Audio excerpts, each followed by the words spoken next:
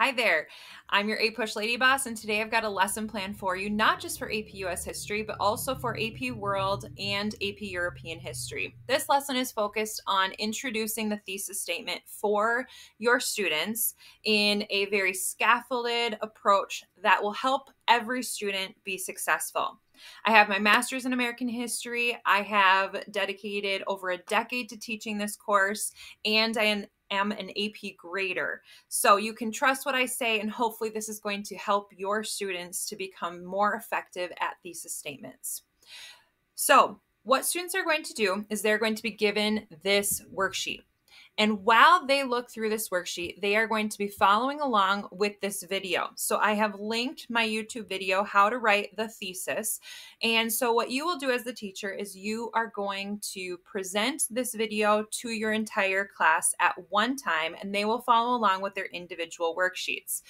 I've also given you access to these slides if you prefer to lead the instruction yourself. So at the beginning, you're going to go through the scoring criteria and decision rules. You're going to give them a simpler version of what a thesis statement is, and then you're going to take them through my step-by-step process to writing a thesis statement. So first, you want to decode the prompt, determine whether it is causation, comparison, continuity, and change over time. And then your second step you're going to have students do is to determine their argument, evidence, and counter-argument. And when you actually present this for your students, it's not going to all populate at once. So you will pause the video to have students brainstorm their evidence. And the prompt that they're going to be working through is this continuity and change over time prompt. Evaluate the extent to which transatlantic voyages in the period from 1491 to 1607 affected the Americas. Now, while this is an APUSH prompt from 2021, this content is covered in all the AP histories. And so it's a great prompt to practice in any of these courses. So have them brainstorm evidence. You'll pause the video here, and then you can provide them with additional examples.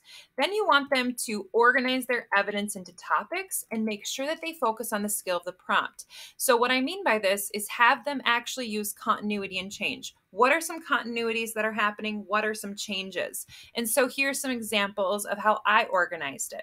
Then the third step for students is to determine the counter argument in two main arguments.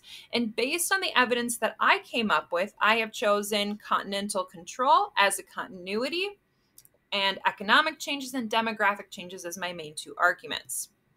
So then you provide students with the formula. And again, this is also on their worksheet.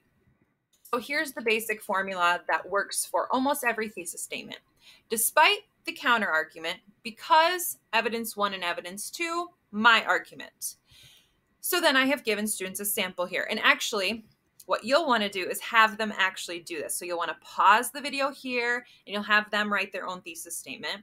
And then they can evaluate the one I have created.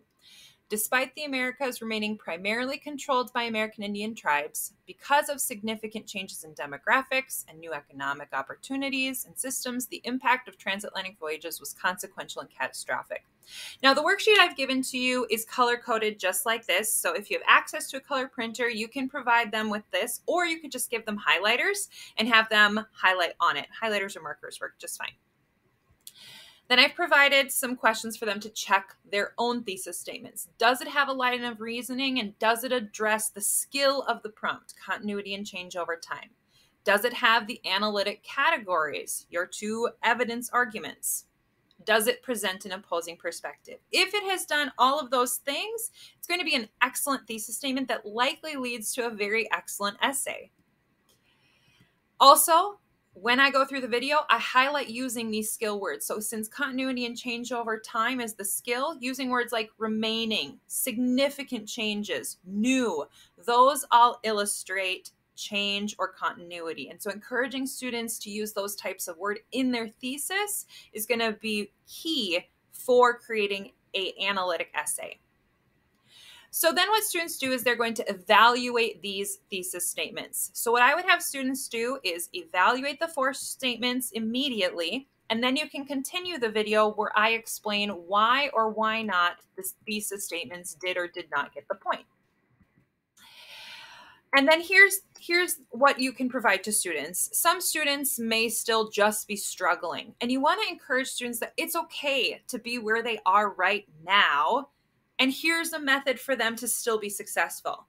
We want to move them to this more analytic thesis, but it's okay if they can't get there right now. So here's a more basic formula for students to follow with an example, which I explain. So that covers the video that's on YouTube and what you will do to start students with as a class. But then what they are going to do is they are going to move to the additional practice section. So the first 2 pages follow the video, and then the additional practice gives them a new prompt.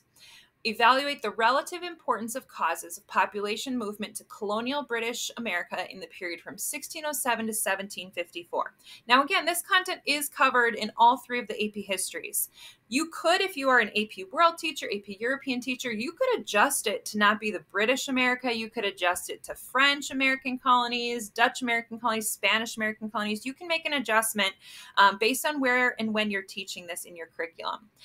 I also like to use this prompt because it's not using the same skill. It's using the skill of causation, which is another great practice for students.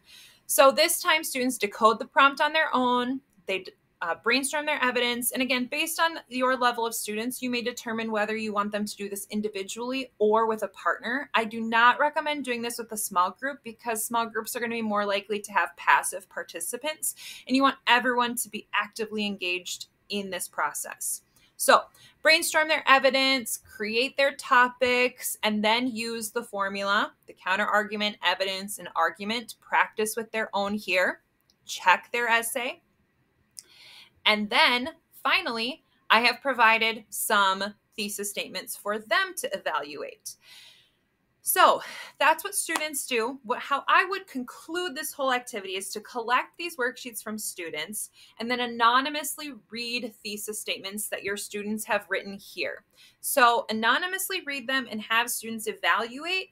And if it doesn't reach the point, I would have students support the student who wrote this by giving them a way to adapt their thesis to actually allow it to earn the point. This really develops an atmosphere of collaboration in your classroom.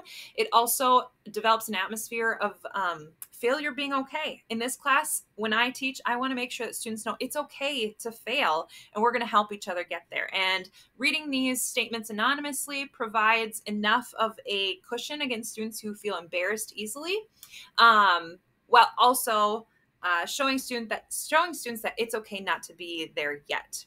So there's my lesson plan. I hope that this works very well for you and your students. If so, I'd love to hear from you. You can get this lesson plan with the link below in the description of this video.